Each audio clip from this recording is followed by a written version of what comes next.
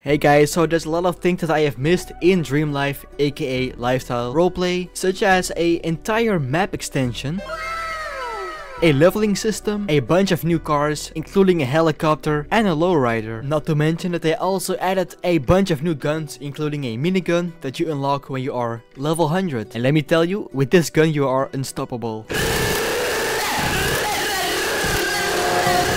They also added quests that you can do for money and XP, and if you play for a long enough time you get money and XP and a free car after playing for an hour. Nice. You can also add underglow now for 100 Robux, and there's also a classic car pack, but I think the best part of the entire update is a freaking military base with actual NPCs holding guns. So you have to defeat the NPCs and search for the explosive, which is right there, and you can use that explosive to rob the bank. So it's a whole process, but it's a very cool update.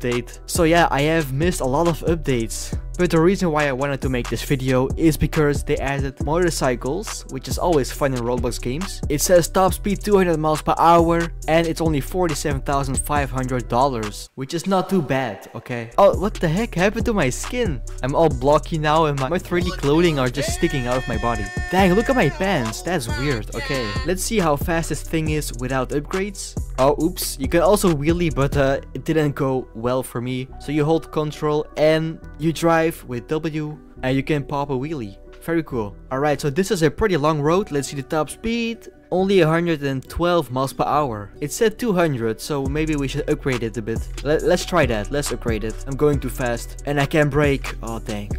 Dude, what happened to my skin? Look at my shoes. What are those?